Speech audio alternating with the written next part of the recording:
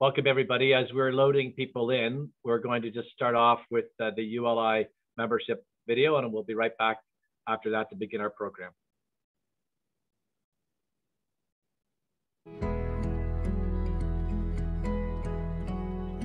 One of the staff members at ULI Toronto came to speak at Ryerson University, and I just thought, this is a great way to network and to meet people and to learn more about my city as well, because they put on such great programming. To me, ULI has been a crucial part of my career development. 4 years ago in Kensington Market, there was a ULI walking tour where I met a senior city planner, and we developed a strong working relationship. That's a great thing about ULI, is the opportunity to be with like-minded people in the industry. I've personally hired people from running into them at ULI, and led to a conversation, and it grew into an opportunity to join our company. There are just so many opportunities for people of all ages to get involved as volunteers or just to attend the events and get involved. Great about ULI is if there's that someone you've been wanting to meet and you haven't had the opportunity to do so, the roster of members is open. Take a look at who the members are. If that person's on the list, ask one of the ULI staff and they will make the introduction. Conversations that are happening, everything from the technology side of the business and incorporating new tech into development and urban planning. That's rare to have that kind of an entity that can convene conversations from a whole variety of perspectives so that we can kind of push and challenge each other to think a little differently about the solutions that might make a lot of sense. Now that I've been a part of ULI for 7 years and then I volunteered for ULI, I hardly go by without going to an event and not knowing one person. And sometimes I actually find that there isn't enough time during the network portion of an event to talk to everybody that I know there. Join ULI to connect with people in the industry, to grow your career, and to give back.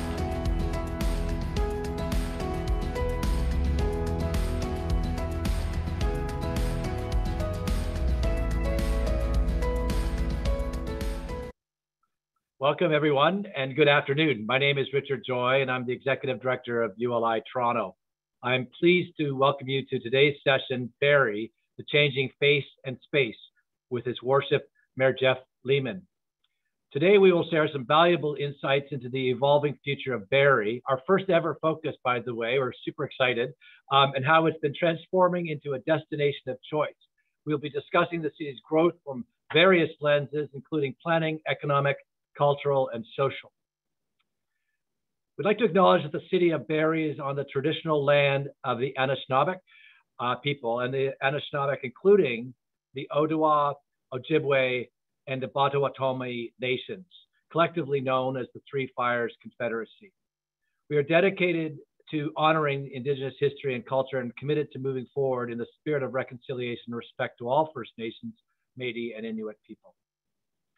Before we start, a few housekeeping items.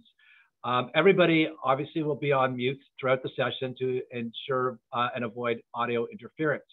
Closed captioning is available. There may be a slight delay and it may not be 100% accurate, so please be patient. If you have any questions, please use the Q&A function. In fact, we encourage you to do so, or to upvote questions that you see in the Q&A button by pressing the thumbs up button. And we'll try to address as many as we can. This is a recorded session, and the recording will be sent to you after the session. If you want to take the conversation online, please tag us with the handle @ULI Toronto or with the hashtag #AskGreatQuestions. Today's event and all other ULI programming would not be possible without the support of our annual sponsors. I would like to say a major thank you to all of them for their support. Now more than ever, ULI Toronto relies on the support of these sponsors who enable us to put on the quality program we do and to drive our mission to shape the future of the built environment for the transformative impact in communities worldwide. To all of them, we say thank you. We have a very tight hour to explore a very rich amount of content connected to the future of one of our urban region's most interesting urban frontiers. So I'm going to keep my setup very brief. Today's program is the sixth in a new ULI webinar series exploring the urban transformation of what we are calling the Greater Golden Horseshoe's Edge Cities. As a chapter or district council of an international organization with deep roots in North America, ULI is proud to showcase the urban leadership of cities like Barrie. The program will consist of 3 parts over the next hour. Remarks by Mayor Lehman, a panel discussion with staff, senior staff of the City of Barrie, and then finally a Q&A session with you, our audience. So again, reminder to use that Q&A button. I'll now turn the stage over to Andrea Miller, who's the General Manager of Infrastructure Growth Management Division at the City of Barrie. She will introduce the Mayor and will be moderating today's panel. It's been a great pleasure, Andrea, to work with you in setting up this event. Andrea is a registered professional planner who spent almost 30 years in the private sector before joining the City of Barrie in 2017. She leads the Infrastructure and Growth Management Division. And with that, over to you, Andrea. Thanks so much, Richard, and thanks to ULI Toronto for the opportunity to share with your members and the audience some great information about this great city, Barrie. It's my pleasure to introduce our mayor. Mayor Jeff Lehman is the 46th mayor of the City of Barrie and has been leading Barrie through an incredible period of rapid change, economic development, and most recently, some great residential projects. The mayor has received many accolades over the last little while, including in 2017, he was awarded the Gil Bennett Award by the Conference Board of Canada for excellence in corporate governance and education through the Directors College. He was named the 2017 Community Leader Influencer of the Year by the Economic Developers Council of Ontario. And in 2019, the prestigious US business magazine Fast Company named Mayor Lehman number 26 in their list of top 100 most creative people in business for his innovative solutions in government. And with that, Mayor Lehman, the floor is yours to address the group.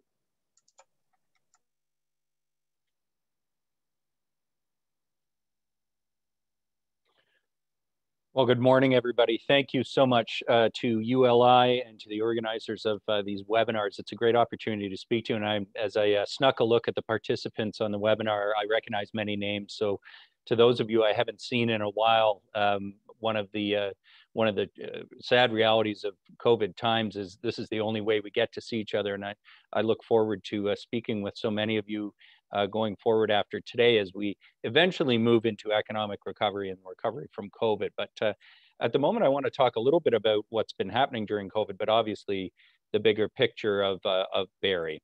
And I think anybody who knows the Greater Golden Horseshoe, which is just about everybody on this webinar, I think, knows that we are forecast to grow, but the numbers are daunting. The provincial projections have us growing to 298,000 people by 2051. In the space of a generation, 25, 30 years, we would double our population. And I would have told you that until this year, I would doubt that forecast. I used to be in the business. I have a background in land economics, and I used to be in consulting. And I would have told you that that was an aggressive number. But COVID has changed many things. And one of the things that has changed is, I think, people's perceptions about the future of work and how work, the location of work is decoupling for people in certain industries. But one of the things we wanted to talk about today, because we're going to present to you, Barrie, from an economic, physical, and as well as social lens, is the inequality that creates is actually only growing. And the City of Barrie, as we've grown and changed, we called this program the Face and Space, because not only is it about physical planning and the buildings we're going to need to house this growth, but cities are a collection of individuals making choices about their life, making choices about where they live and work and spend their time. And the face of Barrie is very much changing. And one of the challenges we have is to tackle the growing inequality that even COVID is throwing into sharp relief. I think the last year has shown us that the difference in the social determinants of health between racialized neighborhoods and non-racialized neighborhoods, for example, is an issue in every Canadian city, including my own, but most severely during COVID in Toronto and Peel, and we're watching that play out in these days. But turning to the bigger picture for Barrie, I mean, we have had a vision of this community for many years now as being a regional center. It's interesting, in the introduction there, Richard was talking about edge cities, and Garrow's book, Edge Cities, Joel Garrow's book, was an influence on me when I was a little earlier in my career. Now, I've never thought of Barrie as an edge city. I've always thought of it as a regional center, the regional center for Simcoe County, Northern New York Region, Muskoka, Great Counties, in the same way very much that Kitchener-Waterloo Guelph are a regional center with its own economy, both as the center of that part of the province in many ways for public services and for commerce, for banks and those sorts of things, but really also in a social role and an entrepreneurial role. And I see Barrie's future as playing, as being very much more similar to that role than as an edge city of the GTA. We have a goal to being a city where people can find good and fulfilling careers, not just jobs, not just population serving employment, but an economy that is unto itself and creates opportunities for our young people to stay and grow and learn. But, you know, I think it's fair to say as well, and events of the past few years have only thrown a sharper light on the need for our community as it grows to be a place for everyone, where everyone feels at home. And that means tackling issues of social inequality. That means tackling issues like racism and poverty in our community. And I'll say a little bit more about that as I go. So this is the Urban Land Institute. So let's talk about land. The city of Barrie reached its boundaries about 10 years ago. And for the last 10 years, we have been planning the next stage of growth for our community. And as Andrea referenced, that is going to be quite different, of course, than it has been historically. Let's be honest, in the past, Barrie was a bit of a poster child for urban sprawl with almost universally low density residential and commercial forms of development. That's changed dramatically, and it changed in part in the last decade, the first decade of the 21st century. We grew almost exclusively through intensification because very little greenfield land was left. At the same time, or the second decade, excuse me, 2010 to 2020. Now we are starting to see the secondary plan areas, Salem's and Hewitt's secondary plans be developed. And they are quite different. They're modeled on the old East End of Barrie. As a mayor, you're supposed to love all your children equally, by which I mean you can't have a favorite neighborhood or a favorite restaurant. When you get asked that, you have to say, oh, all of them, we love them. The truth is there are some things about different neighborhoods that we love. And for me, that in our city is the older East End area of the city that's built on a grid, finer grained street pattern, more walkable, more amenities within the walking distance, more diversity of housing types. And that's a really key thing I want to talk about right now. You know, I was on Twitter this morning with this ongoing conversation that's going on about the supply shortage in Ontario and the effect of that on the housing affordability crisis. And, you know, I was saying you can be a progressive and not argue the point that we need a greater supply of housing. We absolutely do. But we need a greater range of supply. It's not just a shortage of single detached homes. It's a shortage of the missing middle. It's a shortage of mid-rise apartments, townhouses, high-rise apartments, supportive and social housing. We need that whole spectrum of additional supply if we're going to address the affordability challenge. Now, we're starting to see a huge amount of height coming into our urban growth center, really on a scale that Barrie hasn't experienced before. You know, traditionally, the pro forma for high density development, Barrie really only worked if you had a water view from the condo, because it was all condos. That's changing. Not only is there a workable pro forma without a water view along arterial roads or near the GO stations or otherwise, there's also a workable pro forma for concrete high rise that is much more pervasive now because of the rise in prices. And we'll get to the affordability challenges that's created because it's a huge concern for me. But what it has driven is an enormous increase in the number of high-rise proposals. We have at the moment 14 developments in our urban growth center totaling over 3,000 residential units and more than 250,000 square meters of commercial gross floor area, so 2.5 million square feet. That is transformative. And, you know, the politics of that are kind of interesting. You get people pushing back, you get other people who see this as progress. But the largest development, the highest tower is 41 stories, and the tallest building we've got right now is 16. So that is a dramatic change in built form, and it was not without its controversy. But it happens to be right at the heart of the community at Bradford and Dunlop Streets in the west end of our downtown. And, you know, when I talk about this publicly, I talk about it in the way that I think people really see density. They don't see the impact of density as positive. Many people see it as contributing to traffic or crime or other problems.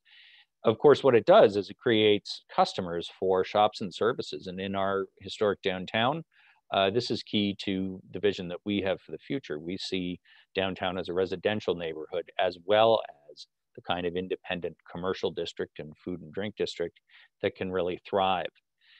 So, and that's a really key piece because, as I said at the beginning, we don't see ourselves as a bedroom community. We see ourselves as a regional economic center. So we want to grow our economic engine here. We want small business to be able to grow. And there's a huge amount of focus right now during COVID of the impacts of the health restrictions on small businesses. We want to create a sort of ecosystem in the west end of our downtown that allows everything from food businesses that are starting as a cart or a table at our farmers market to move to a food truck or an interim location and then have a storefront. And we've watched businesses follow that path to growth in our community. We actually have a vision for the west end of downtown Barrie as a market precinct, anchored by a new food market that would be similar to the Byward market, and which will anchor a series of small-scale public interventions, but a much larger residential population.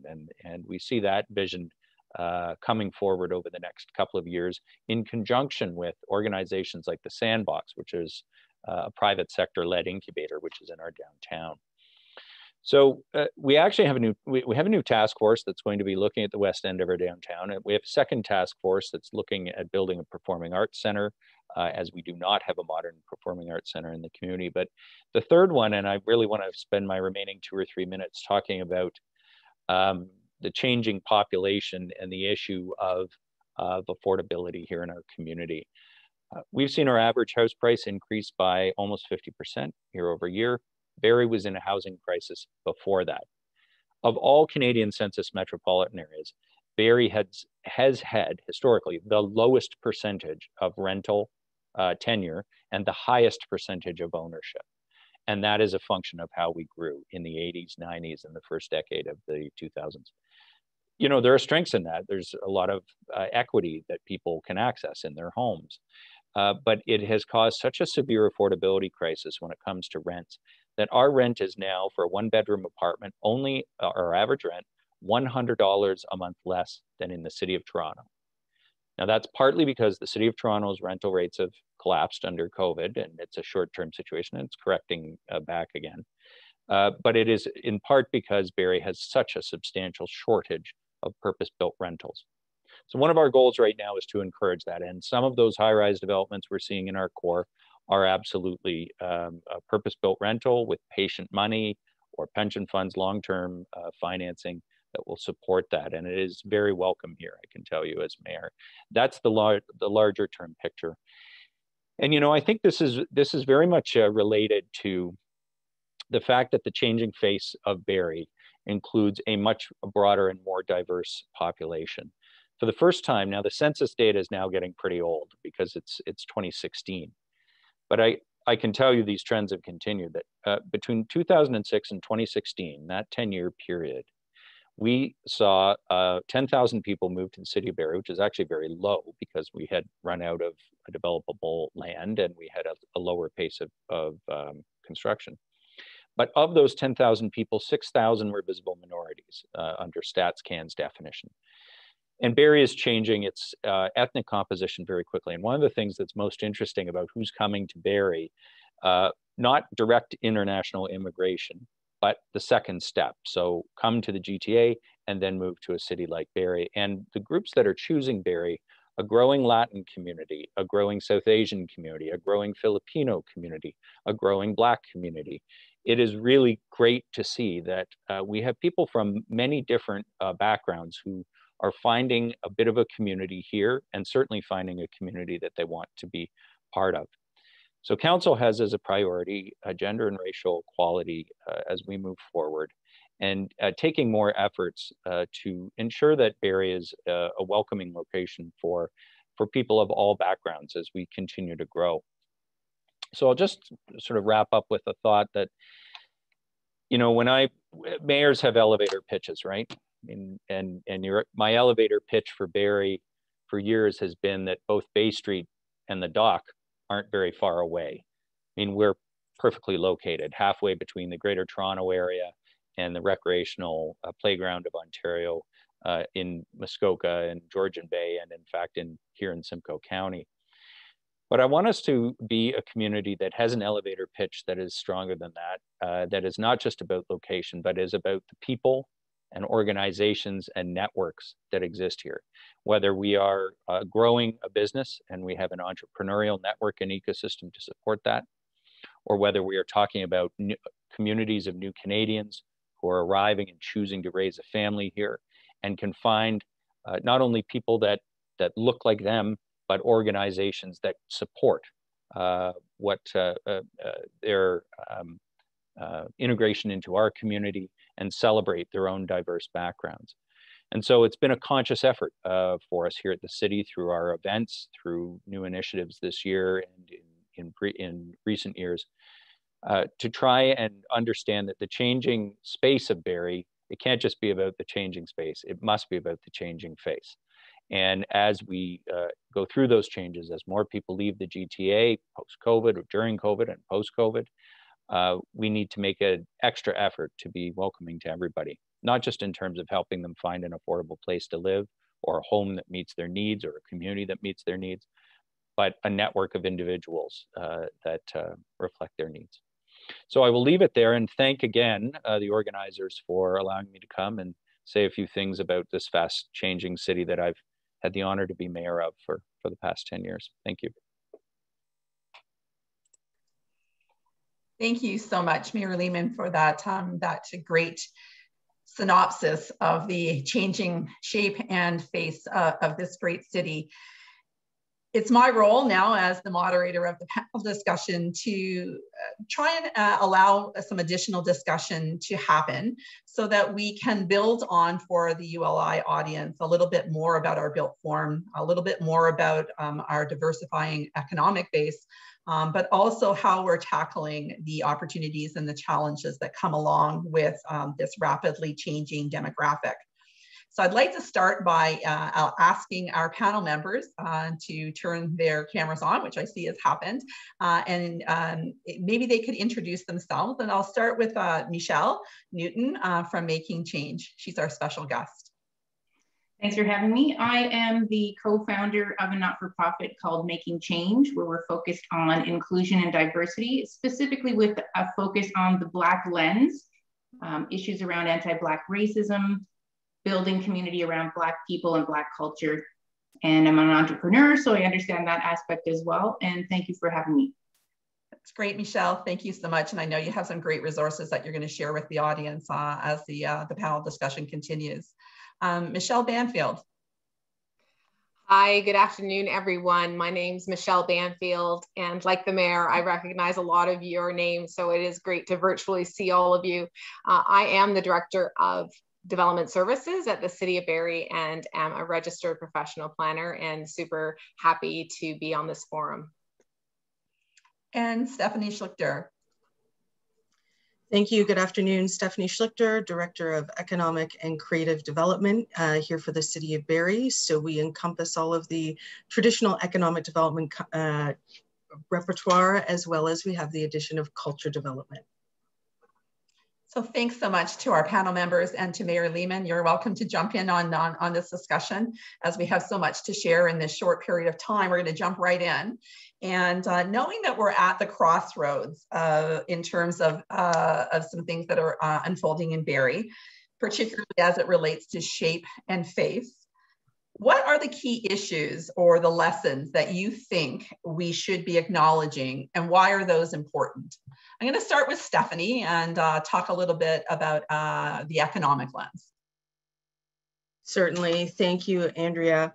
I think it all relates, and as Mayor Lehman chatted about it, from the economic development lens, it's talent. And I think talent ties to everything in terms of entrepreneurs feeding the industry that's here.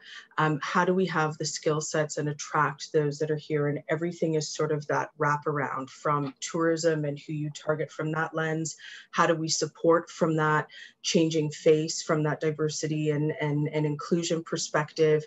The welcoming, how does our built form support those that need to be here and drive those from the different forms of talent that we need, from high skilled to low skilled. So I think that is sort of a key lens from the economic piece.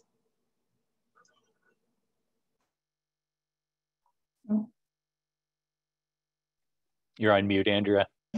And of course, what a session would there be in this world of COVID without somebody being on mute? Myself, my apologies. Michelle, would you like to give us some thoughts from your lens? I know you don't speak for everybody, but certainly your organization has a perspective. Absolutely, and there is a slide that is if it's available, just to show, because I think it frames at least the thinking that I have, and I found a lot of responsiveness to this slide when I've been making presentations, and it's the thought between these two different puzzles.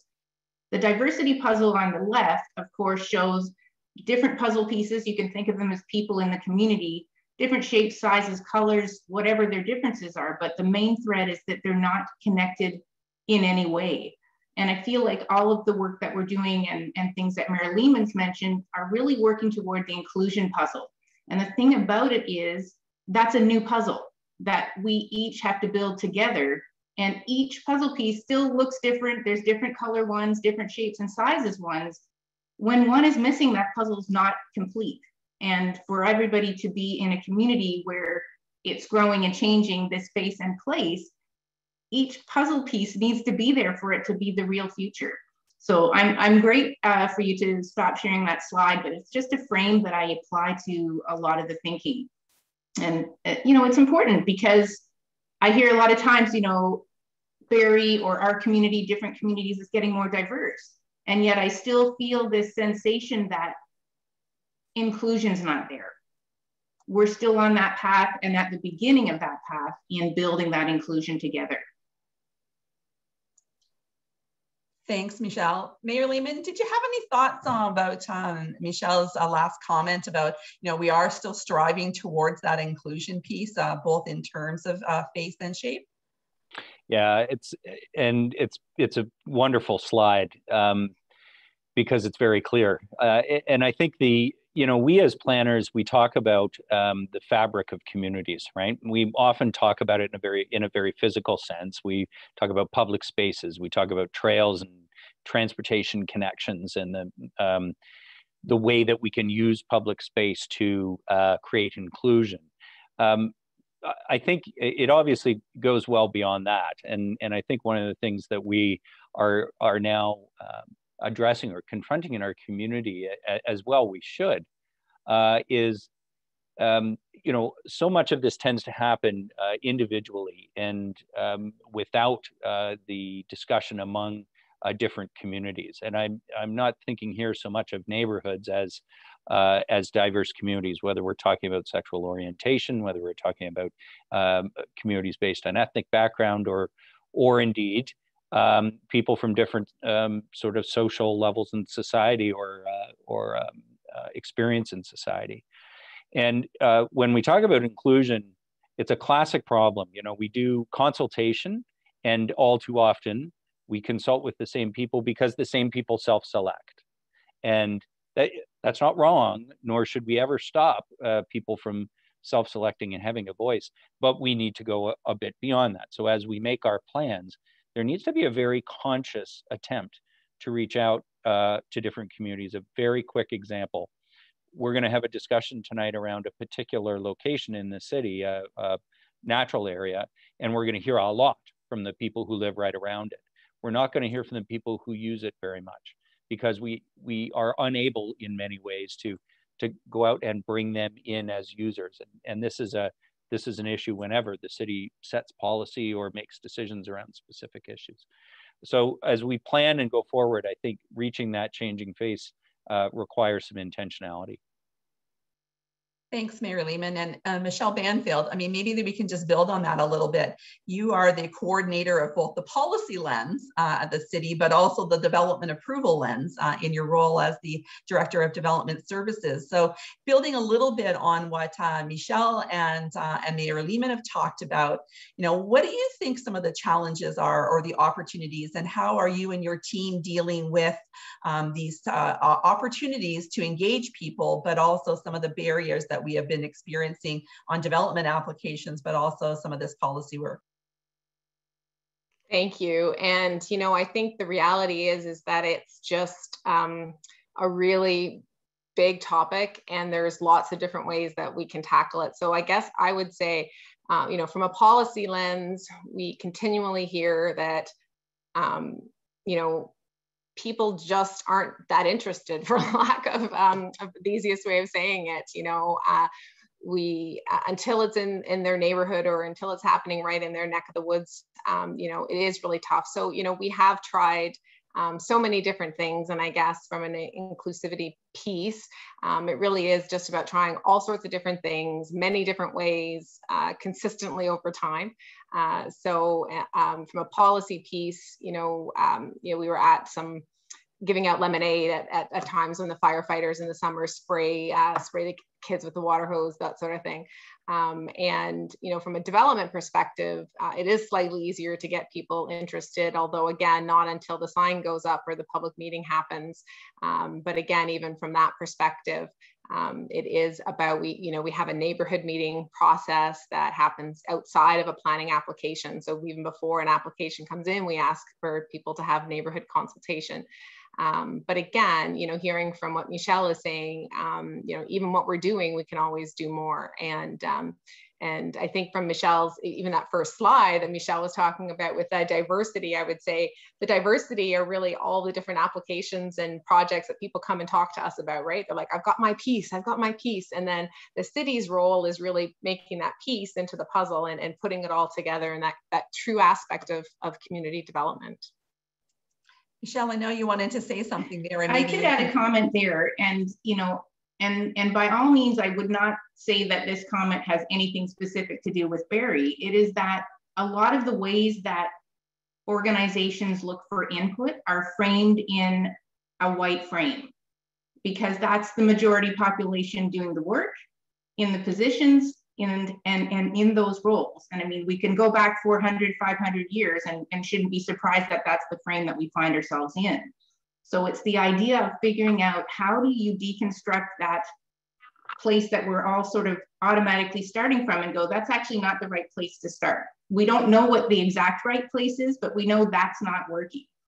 Because I hear in some of the messaging from Michelle and Stephanie and yourself is, of course, that you are welcoming and you're trying to go out there, but when you do the same thing and you don't change it, you should expect the same results, which is no uptake from these diverse communities. You know, when I did a quick poll of people that I know from various different communities, I don't know if it's that they're not interested in learning about the future of Barrie, but they don't feel, the ones that I've spoken to, that there's been a thread that they've latched onto. So something's missing. There's that gap between, you know, you want the input, but we're not able to attract people of all different differences and backgrounds to be part of it and feel like they're building a place that they belong. Sometimes it feels like you're trying to fit into something that's already there. And a lot of us from, you know, marginalized communities, we don't want to fit into something that's already there. We want to build something new together. And I think that that's a great point, and it's certainly part of some of the conversation that that we've had in preparation for this session is that, you know, we need to have this conversation. We need to recognize that we may be welcoming, and we think we're welcome, and we think we want the input, but what do we need to tear down in order to get to that future that that the mayor has described, and that we as staff are all working towards. So I really do appreciate you being willing to have that conversation and help us as we move forward. I'm going to talk, switch directions a little bit. I know that there are some comments that are coming up in the chat that I'm watching. Let's talk a little bit about affordable housing. And Mayor Lehman, I know that it is one of your passions. I know that it is a council strategic priority. And if we talk about affordable housing and what the evolution of our city in terms of accommodating growth, accommodating diversity, where do you see the opportunities and challenges? Oh man, well, I promised to only talk for a minute or two here. Housing is a spectrum. It is everything from tackling chronic homelessness through to trying to shift the entire market so that we create more supply. And the argument I was having on Twitter this morning was, you can be progressive and not be against adding supply because we need such a range of supply. And there has been a shortage. There's been a lot of discussion in ULI and other organizations around the missing middle. We are seeing the construction of a lot of the missing middle density, medium density housing in the city of Barrie. We're seeing that near the GO stations and on arterial roads with townhouses, with mid-rise apartments. And, these are communities which serve a population that has traditionally not been catered to by the development industry in our community. We have traditionally been a home building community, building houses, building single detached houses. And now with new entrants, both people coming from other parts of the greater Golden Horseshoe to build in Barrie, as well, some incredible developers locally who have pivoted to bringing new types of products to the market and are in the business of creating new communities that can serve population at different income levels and often with different lifestyles. And that's something that really is changing. I think there's all kinds of assumptions about the way people live in home design. And I think the fact that we are now seeing such a broader range of units speaks to the fact that just the market side can respond to some of the changes in our community.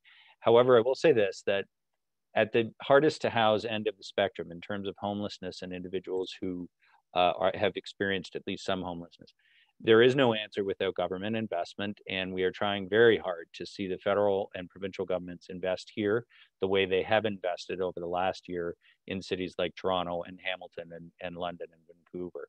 Because the affordability challenge is every bit as serious here, we need the investment here. We haven't seen it yet. That investment looks like supportive housing, which is the best response to chronic homelessness. So very complicated issue. We have a new task force. We have a new strategy 2.0 to come, which Michelle and yourself have been doing great work on.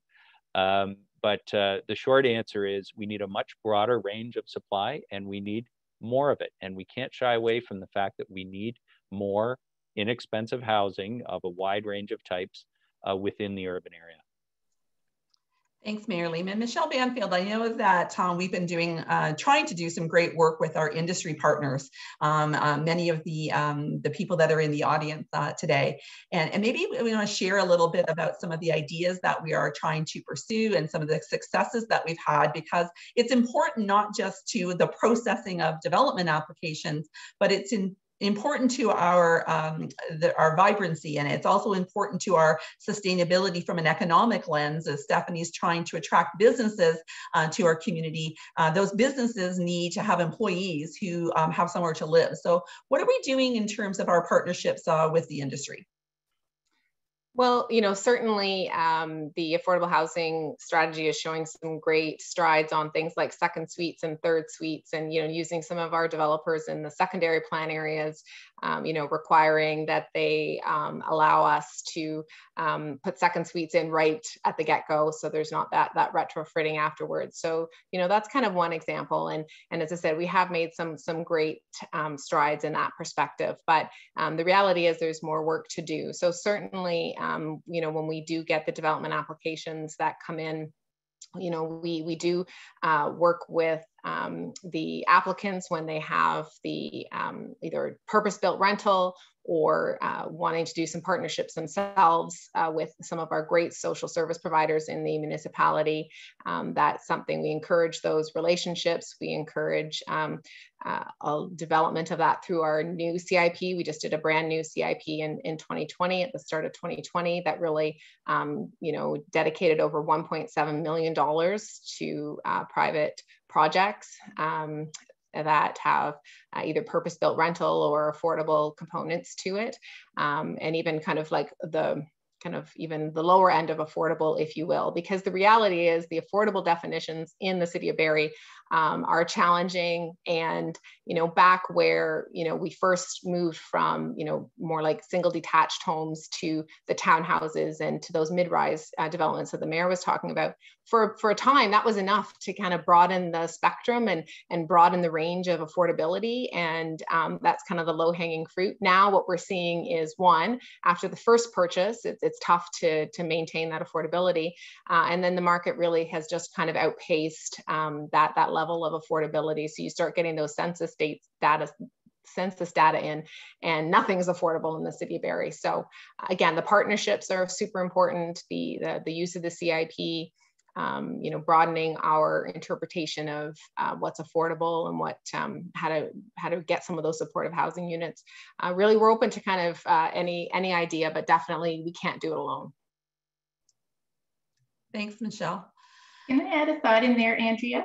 Sure. Just briefly, I know time is always short. So, the idea of thinking about planning as an island, is where you're going to hit shortcomings. And I say this because as you build alternates for, second suites or third suites, and the community at large is still unaware of their own biases, whether they're racialized biases or discrimination, or all of these foundations that are still very, very, very embedded in our society, they might not be able to let people rent those homes, those units.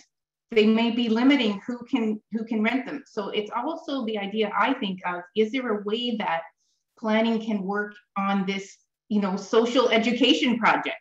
Is there a way that can be something that you embed, whether that's taking people who are building second and third suites and herding them into a room and saying, okay, we're going to talk about anti-Black racism today. I don't know if that's the answer, but I think that those are also parts of potentially a solution going forward, where the community looks more inclusive. Thanks for that, Michelle. And I do think that that's, part of the reason why we want to be having this conversation even today is that, we need to look at things differently, and we need to find some solutions that are inclusive and breaking down some of those barriers that maybe unconsciously are there.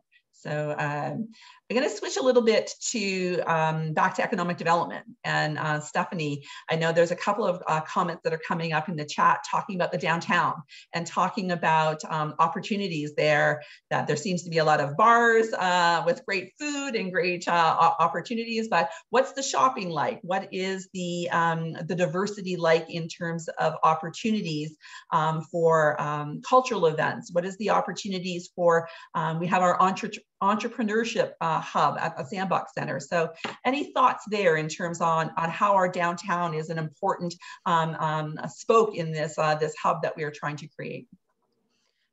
There's lots I could talk about, so I will try and be succinct and focus on the key areas. I mean, the city has invested significantly in the downtown in terms of opening up the streetscape.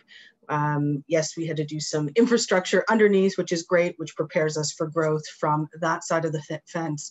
But also we used it as an opportunity to expand at our street and change our streetscape to allow more pedestrian flow. We work very closely with our Business Improvement Association. We've been piloting to support downtown through COVID, actually closing down a portion of our main street on Saturdays, which has been tremendously successful, and looking forward to doing that again. Barrie is definitely a foodie town. So yes, you can find all sorts of cuisine, but the shopping is still quite eclectic. And I think Mayor Lehman referenced that we've got 14 development applications in and around that, yes, increase residents. You need residents to drive employment, but that also drives the shopping piece. And so I think that there will continue to be a wealth of opportunity for businesses downtown. And we certainly, through COVID, we've seen some transition, but we have had a handful of stores open and still choose to be downtown, even with COVID and some of the challenges in the short term. They see the long-term opportunity. I think some of the other pieces looking forward is looking at that second floor. So going beyond the main street, and how do you look at that second floor as a place to, again, knowledge-based, some of that technology and some of those digital sectors. And we've seen quite a few digital agencies choose downtown as their core because of the vibrancy that's there. And with that, the city has also invested in a significant Meridian Place, which again, you tie in the culture, you tie in the arts piece, and that really is a venue that provides staging, provides public gathering, again, to really just drive that vibrancy into the downtown. So I want to jump on, support what Stephanie just said. Public space is one of your best economic development tools. And patios in downtown Barrie were something that were controversial, if you can believe it, 10 years ago when we started to allow our bars and restaurants to have them. Now we have almost 40 of them, and they are wonderful public space. And the fact that you've got live music, food, drink, and events all in an area, I started to hear the principals of tech companies, whether they were 2 or 3 person tech companies, or in some cases we had companies with 30 and 40 employees, who, historically in a city like Barrie would just pick a cheap, industrial unit or a strip plaza or somebody's house or something. They started to choose the downtown to be close to that. So when we make these infrastructure investments, when we invest in public space, we are creating an economic development benefit. Michelle Newton, yes. Can I add one quick comment there? So with one of my other many hats, I am a mentor with the Henry Bernick Entrepreneurship Center. And one of the observations that I'm working on through a research project there is that a lot of ethnic or diverse business owners don't engage with the current infrastructure that's there in terms of, they call it the business ecosystem. So when you look at the clients of Small Business Barrie, or you look at who's going to the Sandbox, you will not find it as diverse as actually the businesses are. And so looking at how do you engage these diverse business owners in the projects that revitalize the downtown, in putting applications there. And that goes back to that same concept that the methods that we're traditionally using don't have a broad enough approach, or the appeal is different to people that we're trying to attract. And so they don't notice that we're doing this work. So I just put that out there, that it pervades all of these pieces that are part of this changing place. To get the changing faces to be engaged in changing the place, we really need to deconstruct and look at something different to engage them. And maybe I'll just wrap up the panel discussion with this question. Is this unique to Barrie? Are we the only people who have been experiencing some of the challenges, whether it be around inclusivity for economic entrepreneurship, or affordable housing, or public spaces? Or are we able to learn from others around the province or others around the world? Mayor Lee? Quick answer, of course, we're not the only ones. And yes, there are lessons from around the world, but I think a couple of pieces are uniquely severe in Barrie. One is the pace of growth. We went from being a very small town in the 80s. We grew incredibly quickly, and we did not grow in a very diverse way, either in terms of built form or in terms of our population. And that is now changing, and we need to be intentional about responding to it. The second thing is, because we have such a shortage of supply of rental housing, we have an extreme affordable housing crisis. For a city our size, our rents are way out of whack. And I would invite the ULI members on this call to be part of the solution for us, which is a range of new supply of multiples. And we will welcome that development on our arterial roads and especially in our urban growth center.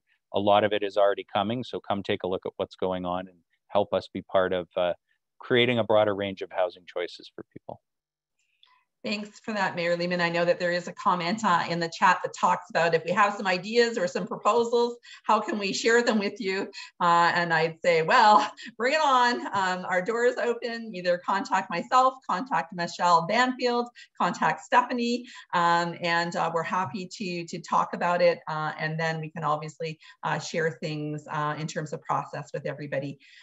Richard, I know that we are a little bit over time on our panel discussion, so thank you for your patience. And maybe I'll flip it over to you. I know that there's a number of other questions that we're more than happy to continue to answer those that are in the chat or elsewhere.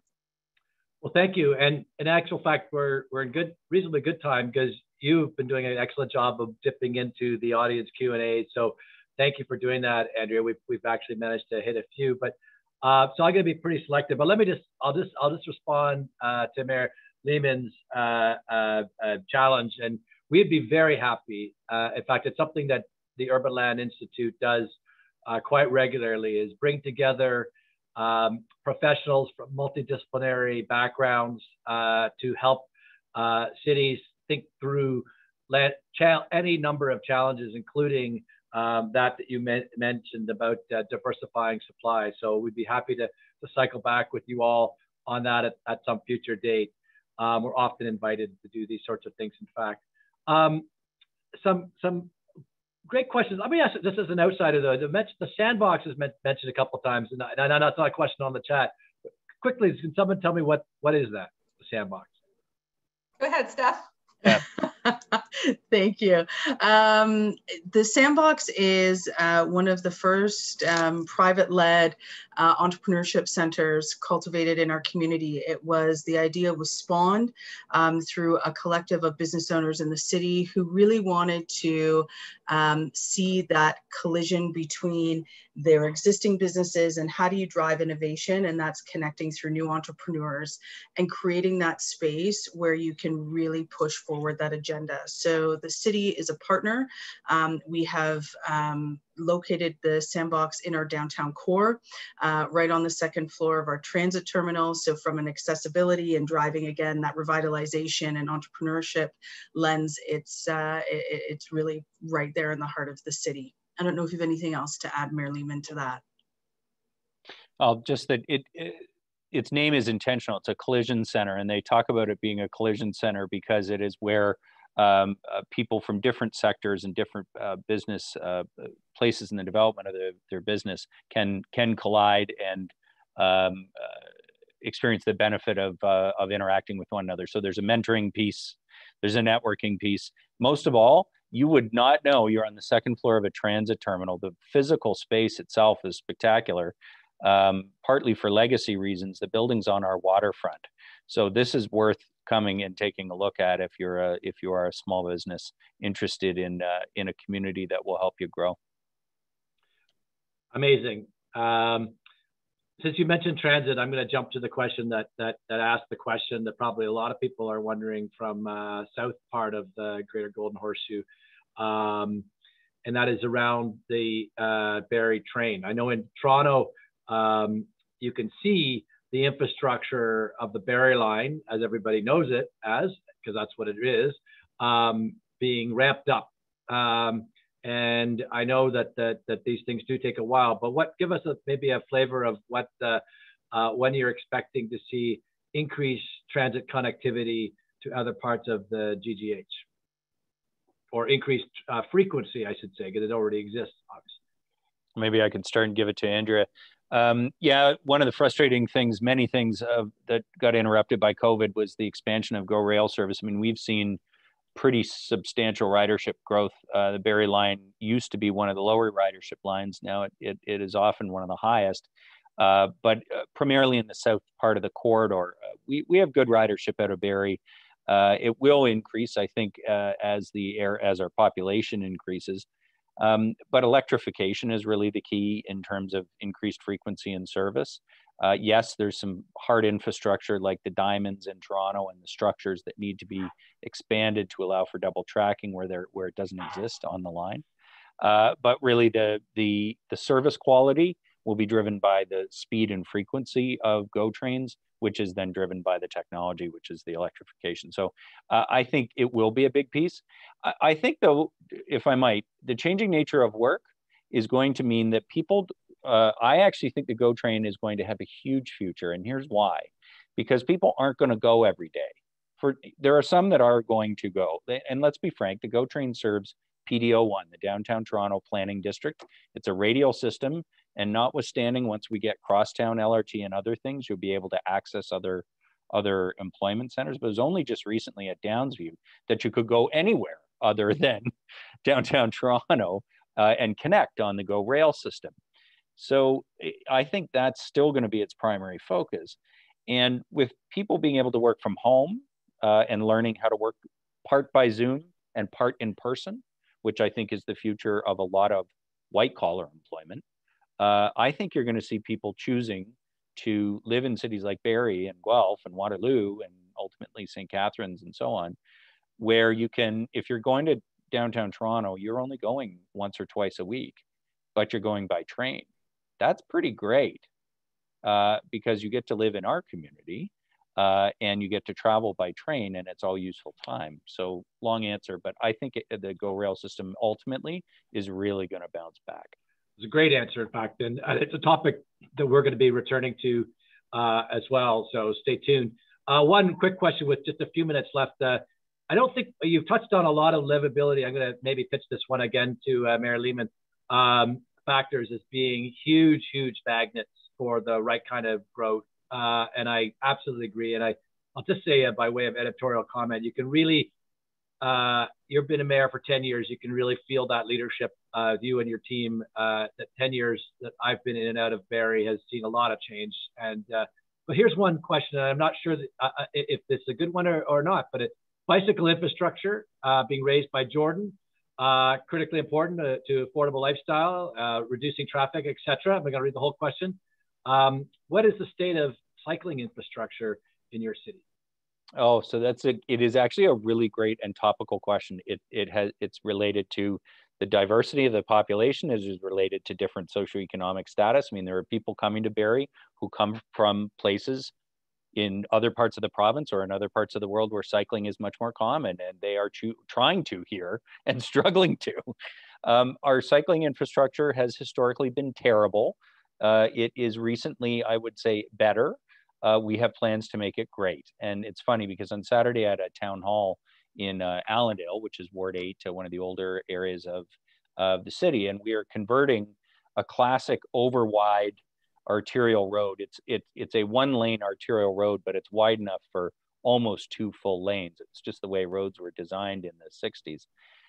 And we're going to take all that extra space and make a standard lane and then a separated bike lane. And that is going to connect our waterfront and the GO station on the waterfront to actually one of our employment areas. And it's really actually a key piece because a surprising number of employees, especially, and I see it right now, people who are getting to work, they don't want to go on transit because of COVID. So they're cycling. And guess what? The infrastructure for them to get to our employment areas, to some of those essential jobs, is terrible. So it's a new reason in the last year, like we needed one. It's a wonderful, you can't buy a bike anywhere right now because so many people are out trying to cycle during COVID. And I hope it's one of the things we keep from COVID going forward, that more people can cycle to work. So there's big plans. We're trying to add a couple of 100 kilometers of dedicated cycling infrastructure. We are challenged by the fact that we didn't do it right in the first place. So you know, just like Annette Avenue in downtown Toronto, which is absolutely jammed with cyclists, the right of way is narrow, and you're going to have points of pain where we have to be really careful that people are kept safe. But there are plans to do a lot more. And we're, by the way, every time we redo a road right now, we add a bike path. Every single arterial road that gets redone, we do it. And we're doing road diets, which is where we take a 4-lane road and make it a 3-lane road with bike paths on either side. So the 3-lane road has the turn lane in the middle, 1 general purpose lane in each direction, and it actually acts as traffic calming. So where we can do that with underutilized roads, we're doing amazing. It. Barrie, you are super impressive. Super impressive. It's been such a pleasure for us to put the spotlight on your city. Biggest question of the whole session for me is why haven't we done this before? But you can be assured that we'll be wanting to come back and pulling on some of these threads. We obviously didn't get to all the questions, and that's usually the case when we have a good program. And so take that as a great compliment. But to those whose questions didn't get answered, we are recording them, and we'll make sure that they get cycled back up to the right people. We'll try to find some ways to address them, if not directly in future programming. So on behalf of the ULI Toronto, our membership committee, I want to thank Mayor Lehman, Andrea, Michelle, Stephanie, for speaking with us on Barrie's growth and intensification and your growth story. Thank you for focusing on diversity and inclusion. That was all you, and we really, really love to see that. So final closing remarks, just to remind people tuning into today's session that we will have this on record. There's a lot of future programming. We got 3 more this week alone, and they're all up on the screen there for you to look at. So please do tune in. We love our audience, and so we hope that we're keeping you coming back with these great programs. But with that, I will sign off and say thank you again to everybody from the Barrie end, and we'll talk soon. Bye-bye.